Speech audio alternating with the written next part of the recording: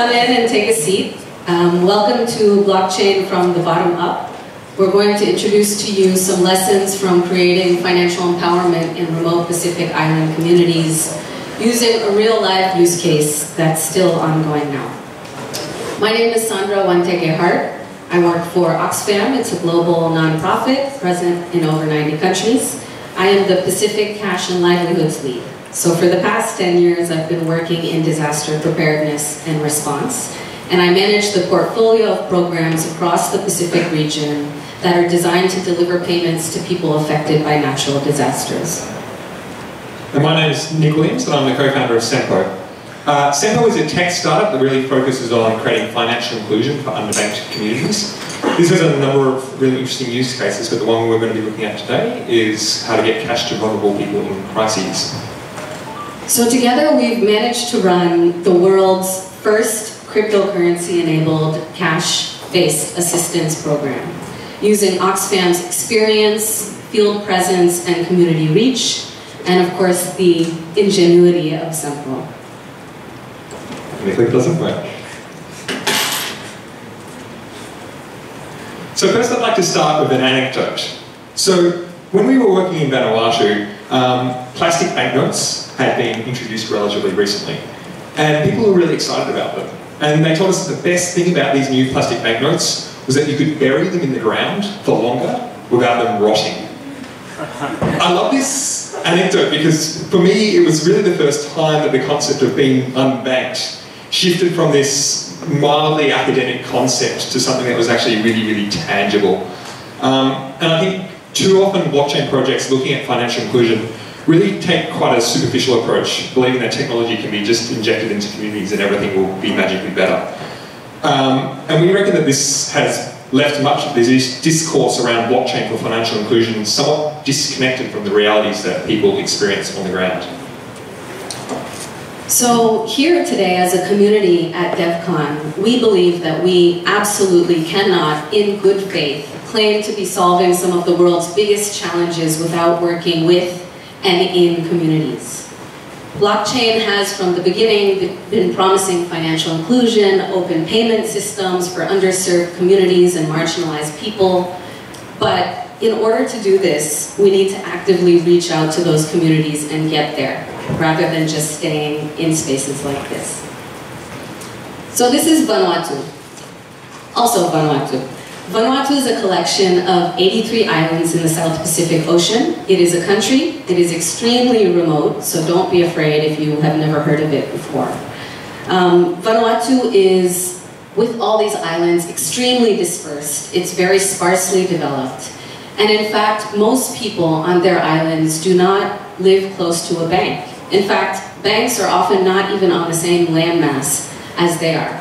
Another fact is that most of these people live closer to a volcano than they do to a bank. So there are actually more people who are volcanoed in Vanuatu than people who are banked. In Vanuatu also, it's a question of urgency. Vanuatu is the world's most disaster-prone country. It sits directly on the Ring of Fire. It sits in the middle of the Pacific Cyclone Corridor. It sits on the front lines of climate change. And as such, this use case has been embedded within an existing disaster preparedness program. So let's talk about cash aid and why you want to do it. Why would we want to give cash instead of in-kind aid, such as food or clothing? And the reason we want to do this is because collectively we're pretty terrible at working out what vulnerable people need during a crisis. So 70% of Syrian refugees have actually sold the aid they've been given to buy what they actually need. So it makes a lot more sense to just give people cash instead and shortcut that whole process. The problem is getting physical cash to people in a safe and secure manner is really, really hard. There's stories of NGOs shipping boats of cash up the river because they're less likely to be ambushed than when they would drive it on a road. Here's an alternative approach that we're putting into practice. If you just let people buy what they need from the stores, you can just reimburse the stores instead. This means that instead of needing to find ways to get physical cash to hundreds and hundreds of individuals, instead you only need to find a way to get it to a handful of stores. And this is often a lot easier because stores tend to have a higher level of financial inclusion than individuals. You need a way to track how much each vendor is owned. So we give each vendor a contactless payment card which looks like that, or this. It's the same thing. What's great about this is it's really, really inclusive. It means that we can help empower anyone, regardless of whether they have a mobile phone or not. So this card is tied to an Ethereum wallet, which means that we can track the credit spends using it. But we can take this system one step further and make it more resilient by not just tracking credits, but instead actually using a stablecoin pegged to the local currency as a measure of transferring funds. So this means that vendors actually have real value that arrives in their hands every time they accept a payment. It's more than just a promise from Sempo that will repay them. This is critical because it means that then the vendors don't have to rely on us to repay them.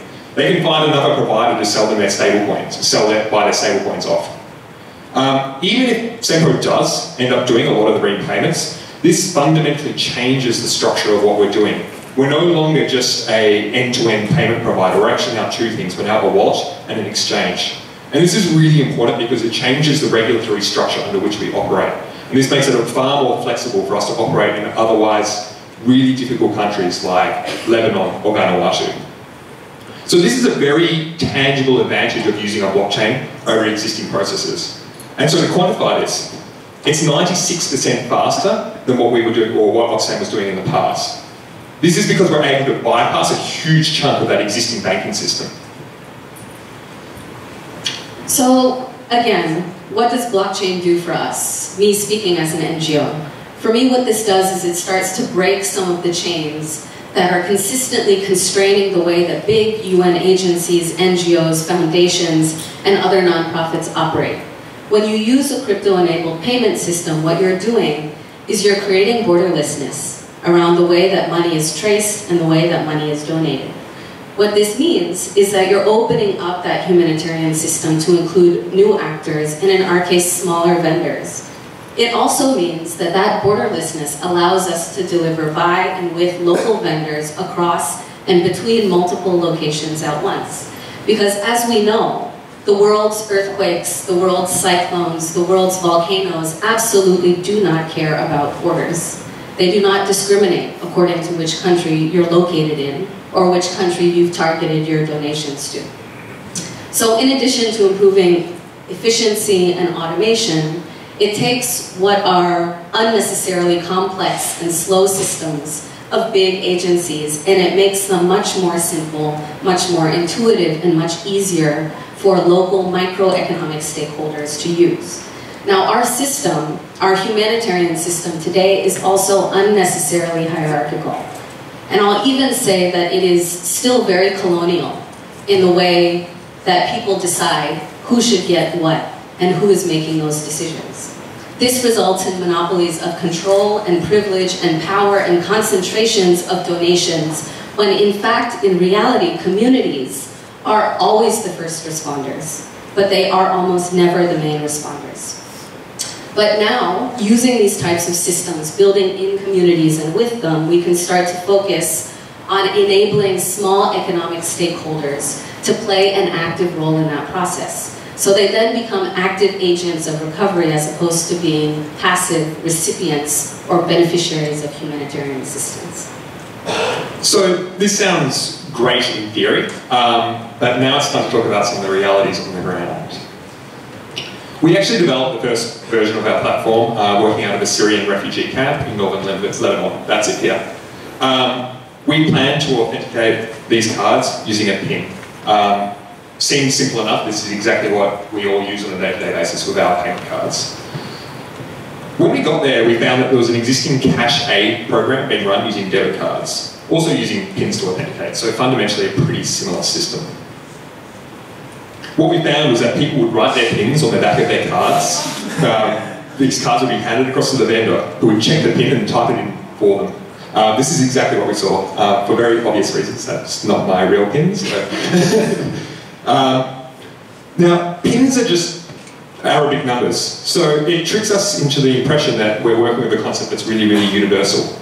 But for people with lower literacy, who are not so used to these so-called Arabic numerals, it's pretty much an impossible concept to try and take a PIN and memorize it. To illustrate this point, here's what actual Arabic numerals look like. So even though the numbers that you and I use on an everyday basis are actually based off this number set, trying to remember a PIN suddenly becomes really, really, really hard. So this is where we need to start to check our assumptions and revisit them, and really challenge why we think we are well placed to decide on behalf of someone else, and to speak and replace their voice in the process. The reality is that the way that the global financial system and its payment instruments function does not apply to many, many people in developing countries. In fact, it doesn't relate to them. Sometimes it's not even there. People don't have debit cards, there's no bank, there's no way to pay, and sometimes those payment systems are there, but they simply don't work or they're too expensive. So, how to resolve the security issue? We explored many things over this process, like symbols or colours, ways to make this thing more easy to identify. But ultimately, the community in Vanuatu suggested something really simple to us. Just display the name on the vendor's point-of-sale device during a payment so they can check it. Now, this seems trivial, so why is it so effective? So the reason this works is because it mimics the way that transactions are actually secured in these communities, especially at the micro level. So speaking at the village level, it's actually very difficult to use somebody else's card or take somebody else's belongings without either the vendor or somebody else around you eventually saying, that is not you, or that is not him, that's not his, or that is not hers. Those systems of accountability are in place. For somebody who wants to steal something, eventually they're going to meet a relative of the person that they've stolen from. So case in point, in Vanuatu, we've done nationwide feasibility studies to actually assess if payment systems as a mode of response is possible. And in so doing, we consulted with some of these small vendors that we work with now. And what they do is they do regularly lend money to people just on the basis of knowing their names. They're lending money to people on the basis of knowing their customers. So this means that the vendors at the community level are actually doing KYC. And they're able to cross-check and verify that information, leveraging their relationships with people in the communities around them. Now, blockchain, as it's currently designed, is really optimized for trustless environments. And I think we need to interrogate this a little bit. Because in my world, where I live, where I work, where many of the billions of the world live and work, financial security is far more about enhancing existing social frameworks of trust. So really relying on those that you can trust, as opposed to operating in a trustless vacuum. So this isn't to say that blockchain doesn't help. What we have is a secure framework that can enable social models of trust to flourish and to expand by accelerating the exchange of value amongst and between people at the community level, but at the same time limiting the capacity of those people to be able to abuse each other's trust.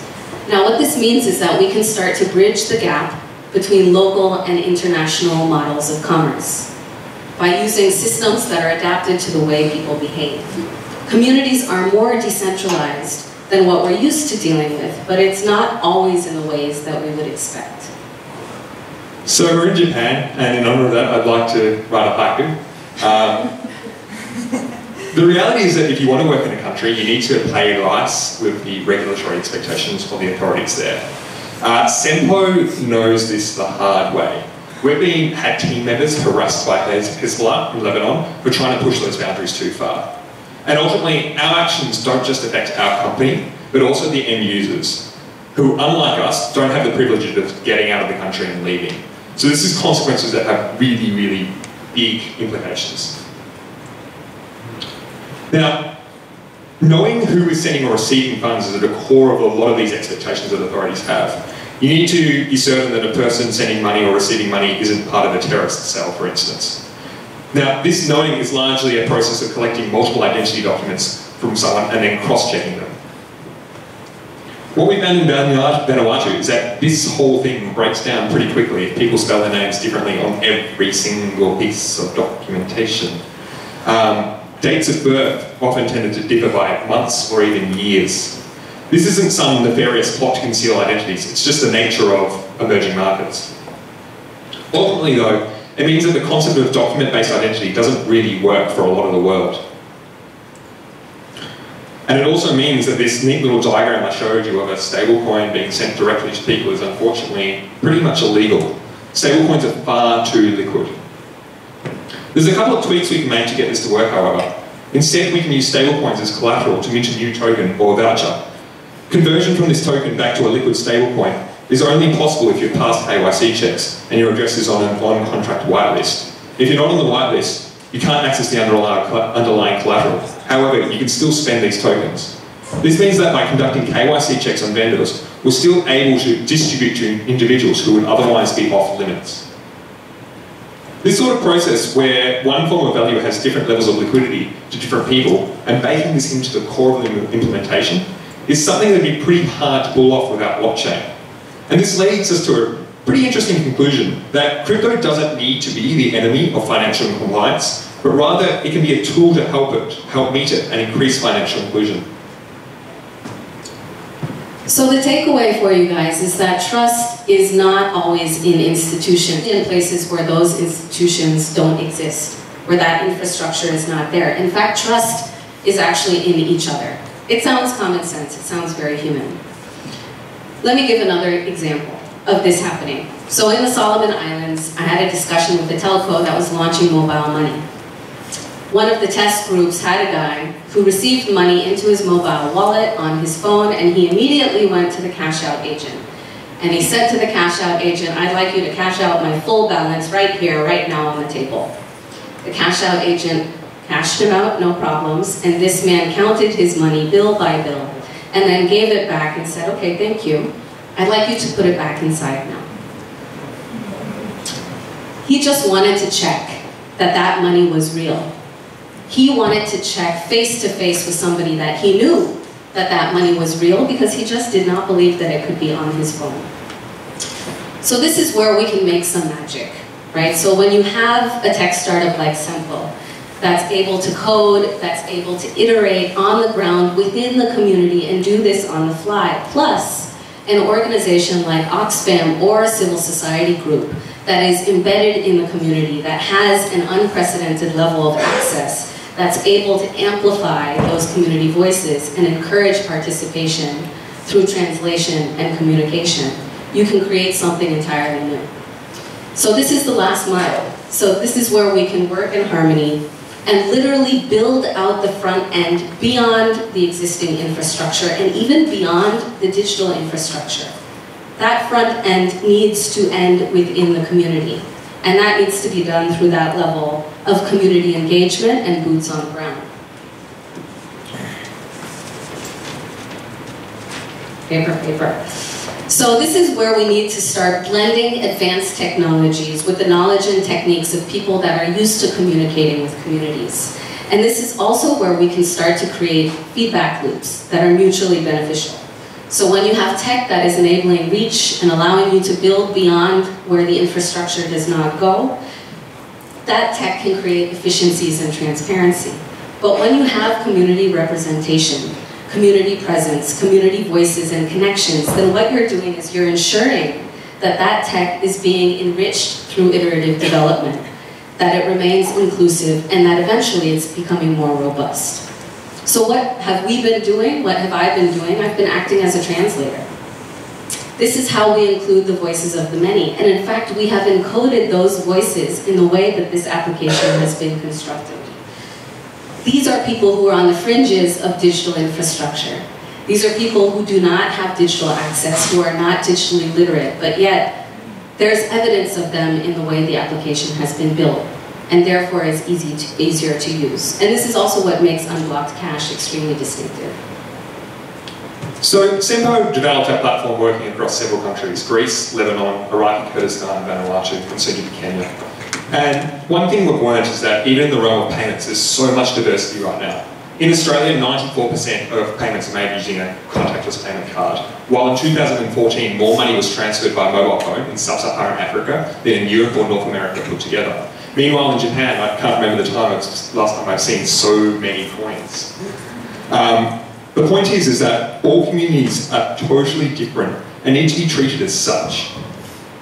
And the thing is, decentralization does not necessarily guarantee diversity. Blockchain may have decentralized computer code, But the decision we've made on these layers already suggests so much about what the user experience on top of this will be. The rates of inflation in the currency, how private keys are stored, and the legal implications of our designs. If we're not careful, we risk trying to homogenise the way people globally interact with finance. And the process that we construct for our world doesn't necessarily translate. Blockchain needs to help bridge this financial inclusion gap rather than extending it. In the scheme of things, many of the systems that you and I work with on a day-to-day basis, they work at least okay. I got here on a perfectly legal passport and went through the slightly bizarre experience of withdrawing a ton of money using my credit card, but it worked. But for me, where I live and work, this is not the case. For many emerging economies, for many markets in the global south, this is not the case. But in some ways, blockchain is actually better suited to those communities than it is to those of us who have the infrastructure working just fine for us as we pay and as we travel. This is a solution now that has grown out of one of the world's most remote communities. This is happening right now, and we absolutely intend to extend this both as partners, but also with these communities in order to enable one community's experience to grow and develop and improve the next humanitarian response, but also to inform the next community that's going to engage with the tech. We believe that the nature of blockchain development should be inclusive, not exclusive. The system of delivering humanitarian assistance is absolutely no exception to this rule. And so the final takeaway here is if we can do this in a place like Vanuatu, then there is absolutely zero excuse for those who are at this conference and elsewhere working on blockchain to not engage with communities and go that extra mile. Thank you.